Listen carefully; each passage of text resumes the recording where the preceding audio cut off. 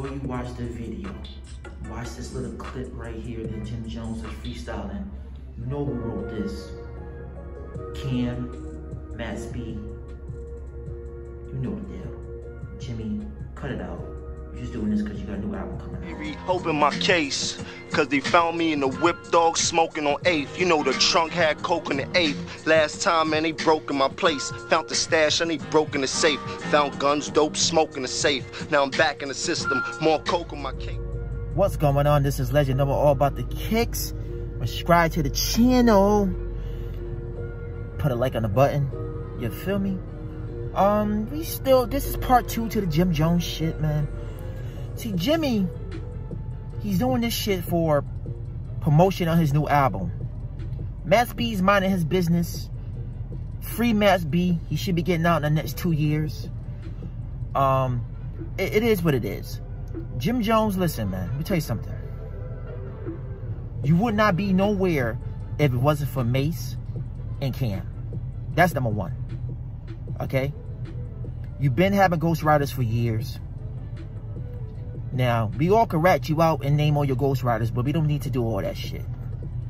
Alright? Jim Jones, you got your ass whooped a lot of times. I'll give you credit. You got your ass whooped at the worker. When Cam left you there by yourself. You jumped on the top of the car trying to get away. Cam left you. Okay? Be honest with you, a lot of y'all dipset niggas, y'all pretty niggas. I'm not calling Cam a punk. I'm not calling Jim a punk. Because I can say about Cam. Cam ain't no punk, but Cam was doing a little snitching too. When he got shot in Cleveland, he said that they put up the rock sign. So Jay could have went to jail, or Jay could have got caught for doing some bullshit. So that was like a little bit snitching. But what made Dipset fall apart was what Cam was going through some shit with his mom. She was almost died. I think she had a seizure, or she had a stroke or something. And he disappeared. They couldn't get a hold of him. They couldn't get in contact with him. None of that shit. But Jim Jones went on Rap City, him and Santana, with G Unit was beefing at the time.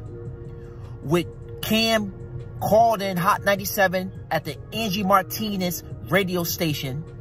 And he was like, Curtis, Curtis, Curtis, be quiet, Curtis.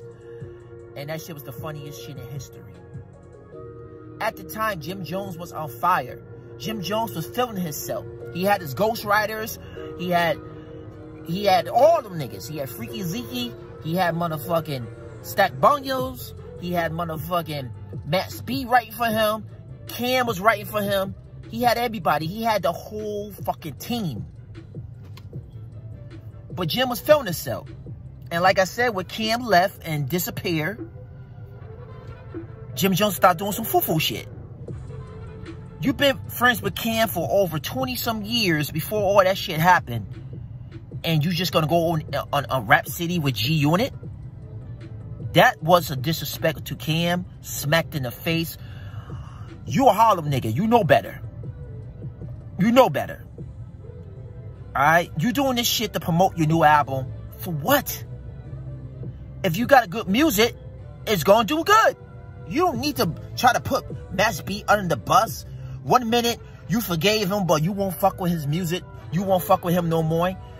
You got mad maxB songs.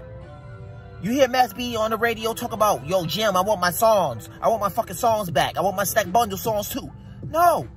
maxB trying to get out, live his life, take care of his kids, put another album out. A lot of y'all niggas stole the maxB wave. Drake, Kanye. A lot of niggas. So, y'all motherfuckers, you don't understand. In my city, it's 3 people you cannot talk shit about. That's Tupac. I seen that niggas talk mad shit about Tupac on the basketball court a couple years ago. Talk about, oh, Tupac was gay. Not gay, but like he got raped in jail. That's why he was trying to get out. That's why he wanted to sign the death row. No. My man beat the shit out that nigga. Because when you're a Pop fan, you know that shit didn't happen. You fucking putting a bad name in fucking Tupac mouth. And we ain't having it. Got his ass stunk. Alright? That's number 1. maxB is number 2. In my city, you fucking say anything about maxB, your ass is done. I seen that happen too. And LL Cool J, another nigga you can't talk shit about. Now, we got rid of them. We talk about the 3 legends. But let's get back to the story. So, Jim Jones was filming himself in 2006. Where Jay-Z came out with the King Khan album, sold 900,000 copies. Jim Jones went gold. Almost, the album's platinum now, but he was at gold at the time. Alright. Ballin' was the hottest song out in 2006. The New York Giants was using that song the whole year, and they won the Super Bowl in 2007 on that song. Jim Jones was feeling himself, beefing with Jay-Z, beefing with everybody, talking shit about Cam. Santana left Cam and started hanging out more with Jim Jones. Dipset had a mark in the game. Ain't nobody could take it away.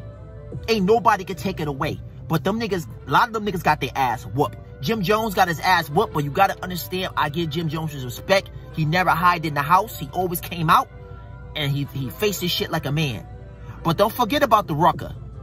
Where your ass was niggas chasing your ass, you got on top of that car to fight them niggas off with the stick, my nigga. Go on YouTube and type it up. Jim Jones at the rucker. Cam was there too. Cam left you. Cam gave a different story, but Cam left your ass. Cam said, fuck that shit. 30 to 40 niggas, I'm not getting my ass whooped. Jim Jones, good luck.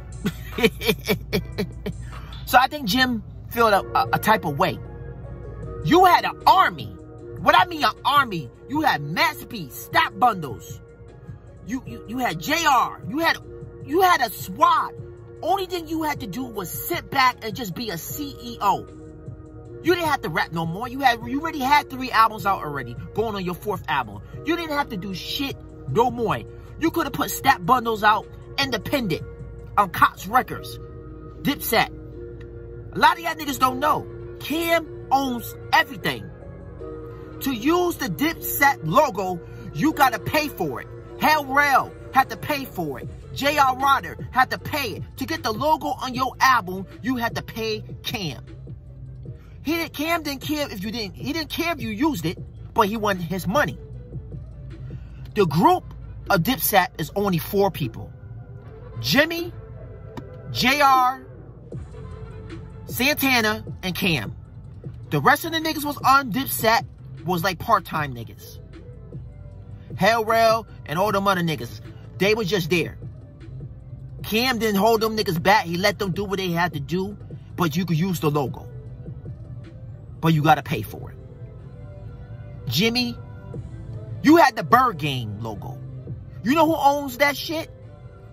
Niggas, if you type in Google, Jim Jones don't own his own logo to the Bird Game. maxB don't own it neither. Stat Bundles don't own it neither. You know who owned the trademark to that shit? Cam. Cam bought the shit. Jim was so much being so lazy, he forgot to trademark his own fucking label. Cam owned that shit. Do we think Cam is grimy for that shit? But he called and talked to Jimmy. He said, Jimmy, what you doing with the trademark? Are you gonna buy it? What you gonna do? Jimmy's like, I don't know what I'm gonna do. I don't know. So Cam said, fuck it, I'm buying it. Cam owned the Bird Game shit. Google it. Jimmy, you don't even own your own shit. That's why you don't promote your shit no more. Because Cam own your shit. You remember when Jim Jones 2 years ago was crying on the motherfucking Hot 97 when he was up there with Master Flex? Don't get me wrong, Jim is a soldier. But you got your ass whooped by a lot of niggas. Because you didn't put nobody on. And that's the worst thing right now for you. You lost your house. You couldn't pay the $450, money for the fucking house. You had a nice, beautiful house. You lost the house. I mean, you got another house, but I'm just saying, how the fuck can you lose and get your house to go foreclosure? You got all this money, right? And I believe you got all this money. I know you do. I used to see you back in 05, 06, 07 with the belt buckle with the money in there. When you was on the streets with all the niggas. So I'm not saying you don't got no money. But who let their house go to foreclosure? You know? You could have been the best CEO and you When maxB wanted to get out his contract, you didn't want to let him out. maxB would not be in jail right now if you would have let him out his fucking contract. So you make niggas gotta feed their family and do stuff they don't supposed to do. Because your ass wanna be selfish. You didn't want maxB to go somewhere else and shine and go platinum and sell millions of albums because you didn't want to put in the work. You didn't have to do shit, but just put your stamp on maxB and Stat Bundles. If Stat Bundle was alive right now, the motherfucker would be, he's a legend now. But the nigga would have had at least 3 to 4 platinum albums, and maxB would have been the same as Drake. maxB would have been Drake right now. He is Drake, but I'm just saying, he would have been Drake. 5, 6, 7, 8 platinum albums. Fucking doing arenas, concerts, big ones. You ruined that shit for them niggas. You ruined that shit for them, dude. You should have let maxB out his contract and none of that shit would have happened. He would not been in that situation. But now you want to put more dirt on the shit. Jim Jones, you a traitor, a crooked, a scam artist, and it's sad. I'm so disappointed in you, and I fuck with you, but I lost a lot of respect for you just to come out your mouth and try to diss maxB and all that shit. It's sad, B. Subscribe to the channel. Let you know more about the kicks. Jersey Deep. Subscribe to his channel. Cool Zone just hit 1,000 subscribers. Subscribe to his channel. And don't forget to subscribe to let you know all about the kicks.